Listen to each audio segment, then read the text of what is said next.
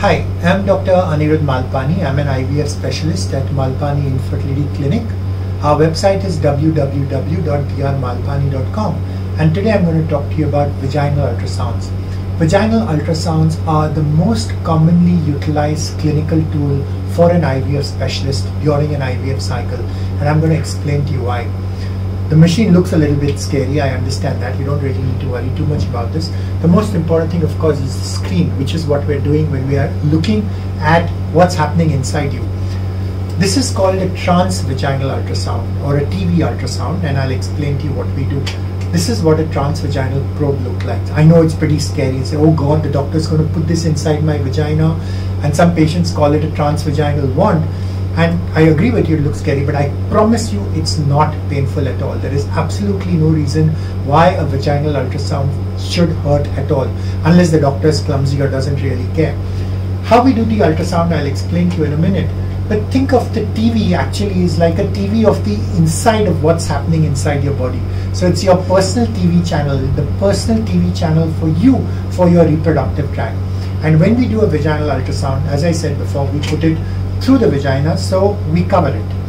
Why do we cover it? For two reasons. One is we use a sterile covering. Usually you could just use a sterile condom, that's good enough.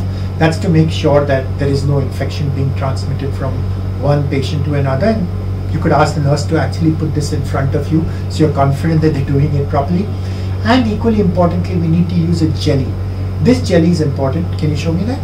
The jelly is actually a bit like toothpaste. So we put the jelly on top of this little probe, because it then transmits the sound waves, and these sound waves will then actually go inside, and we'll then be able to visualize what's happening. What are the things we're looking at in an IVF cycle? We do the ultrasound scan before the IVF cycle and during the IVF cycle, and that's what I need to explain to you. Before the IVF cycle, it gives us valuable diagnostic information. Predominantly, we're looking for just two things, so don't overcomplicate it. One is the uterus, and the second is the ovaries. The uterus, of course, is where the embryo grows, so we check to make sure your uterus is fine. If you have fibroids, if you have polyps in the endometrium, most of the time the uterus, as I keep on emphasizing, is pretty passive. And as long as your endometrium is growing and it's thick and trilaminar, that's fine. And that we can check when we're actually doing the ultrasound scans for you. Of course, what the endometrium look like depends to a large extent on which day of the cycle we do your ultrasound scans. Now, along with the uterus, we also check the ovaries. Before we actually start your treatment, when we do a scan, the most important thing is looking for the antral follicle count, which means how many follicles does your ovary have. This measures your ovarian reserve, which is also measured by your AMH level, and gives us some idea about how many doses of injections we require to help you superovulate. Gives us an idea of what your ovarian response is going to be. So that when we do a pre-IVF ultrasound, we usually do it at 2 times. One is on day 2, 3 or 4, which allows us to check the antral follicle count and make sure there are no cysts in your ovaries.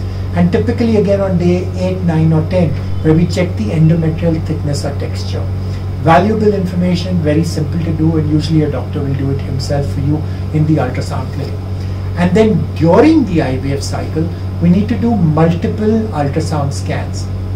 This is important because we do a baseline scan, and then when we start your superovulation, we're checking to make sure that your follicles are growing properly, whether the dose of injections is fine.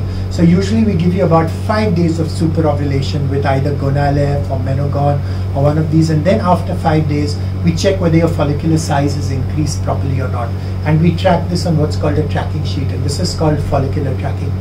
Remember, follicles take time, about 1 to 2 millimeters per day to grow. So there's no point in doing ultrasound scans more frequently than that. It doesn't provide us useful information.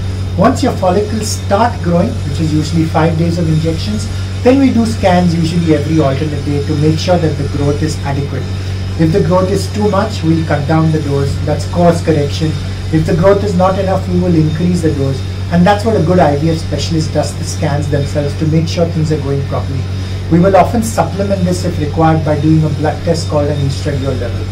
And usually with about 10 days of superovulation injections, your follicles are mature, about 18 to 20 millimeters, your estrogen levels are fine, your endometrium is thick and trilaminar, and assuming everything is fine, we're ready to give you the trigger shot or the HCG shot, and we're ready for the egg collection. If you want to find out more about what an ultrasound scan does during an IVF cycle, what the images look like for a superovulated ovary, for an endometrium which is growing well, please go to our website, which is www.drmalpani.com. We've got hundreds of pages of information written specifically for you, for the patient, so that you understand what we're doing and why we're doing it. Because you need to be in control of your IVF cycle. You need to be sure that your doctor is providing you with the right medical care.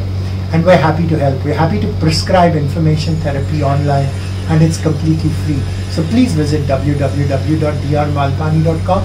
And if you have more questions, there's a free second opinion form. Fill it up, send me an email, and I'm happy to provide even more information. And if with the help of our website we can help you to have a baby and complete your family, nothing will give me more joy and pleasure, because that's the reason I became an IVF specialist in the first place, to help you to have a baby.